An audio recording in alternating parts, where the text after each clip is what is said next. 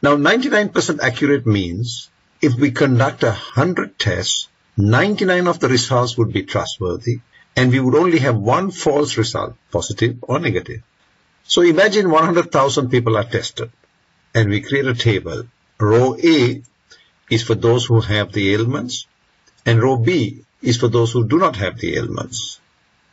Now, we would expect 100 of these 100,000 people to have the ailments, because it is 1 in 1,000.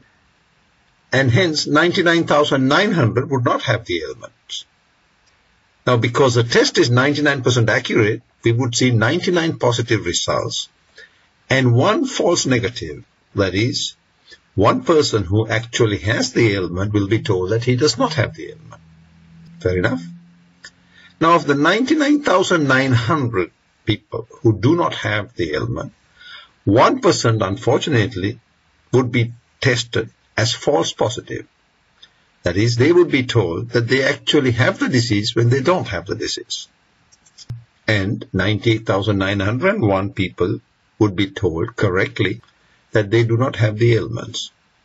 The tests yield 1,098 positive results. However, only 99 are true positives. What does this tell us? If you are tested positive, even with a 99% reliable test, there is only a 9.2% chance that you have these ailments. Yes, less than 10%. And the doctor wants to put you on medication. Statisticians refer to this as the base rate influence. This base rate argument is present in many of the decisions that are associated with uncertainties. Don't ignore this. Many real-world problems are based on data with some degree of uncertainty.